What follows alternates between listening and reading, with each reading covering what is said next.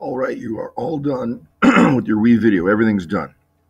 You're getting ready to turn this thing in so that I have access to it. Here's what you're going to do.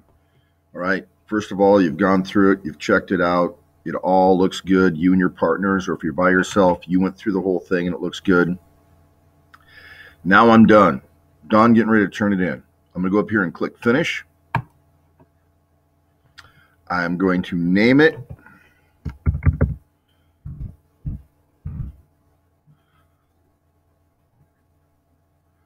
I'm going to do this. This is very important. I'm going to click that Google button right there. Did you guys see that? This one right here.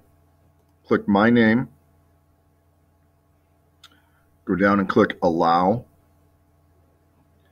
HD is very important. Click HD,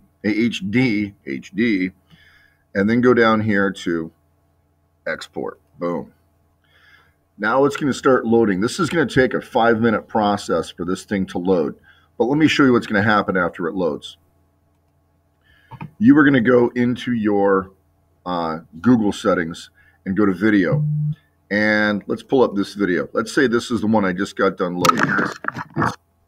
Let's say this is the one I just made. Okay, and it's been 5 minutes. I'm now going to go over here. I'm going to click on these 3 buttons to the side, and I'm going to click Share. And then I'm going to go up here, and I'm going to put down my name. Well, I wonder if it's going to have my name because, you know, I'm the one who made it. Anyway, you're going to type in Kurt Morris, not Kurt Sampson, but Kurt Morris. And when that pops up, I'll tell you what, I'll save it to my wife. I'll go Kathy. I can spell it right.